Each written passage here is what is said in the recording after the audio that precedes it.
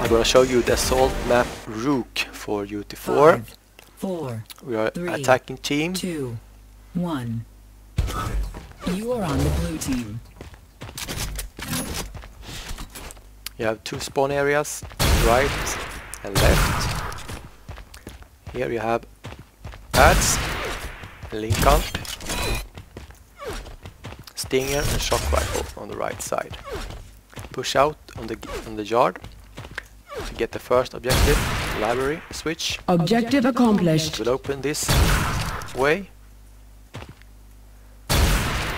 and also this way. Push forward to shoot the chains. Objective accomplished. Go to the main doors.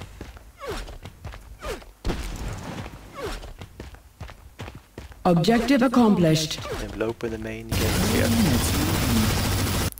Defenders will come here from the spawn area. Push through this passage to the end escape. Just run